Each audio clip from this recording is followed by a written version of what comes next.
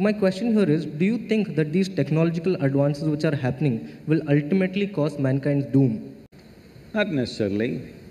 Every time something new came, people felt threatened. Last 1 year, I've been invited to various international conferences to speak about artificial intelligence. I said, why me? I'm a natural intelligence. Why are you calling me to speak about artificial intelligence? If this AI unfolds, we will all lose our jobs. I said, how fantastic, find an AI like that for me, so that I lose my job and I'll just live. Isn't it fantastic if all of us lose our jobs and we are on a holiday for the rest of our lives? Everything we have to do, if a machine does it, isn't it great that human beings can use their intelligence and time for creating something else altogether, rather than doing menial jobs on a daily basis? Most people are thinking how to earn a living, how to earn a living. God damn it, even an earthworm is earning a living, a grasshopper is earning a living, a bird is earning a living, every other creature is earning a living. With such a big brain, what is a human being concerned about earning a living? It shouldn't even be a thing.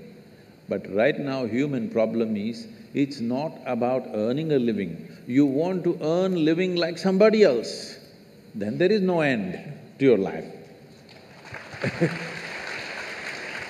You want to earn a living for this life, there's really no problem. I want to live like you, now this is a problem. This is an endless pursuit. This is not going to end at any time. Why does a human being seek affluence, either an individual or a society? Why do we seek affluence? At the first level, it's a choice of nourishment, that you can eat whatever you want. That's the first step of earning money. The next step is a choice of lifestyles. Just affluence is not going to help. So when artificial intelligence comes and does all the things that we want to do, that we are no more concerned about earning a living, every human being on this planet, their living is taken care of, I think human genius will unfold. It's a tremendous possibility. A whole lot of humanity will come to terms with it and fire up in a different way. I think it's great times.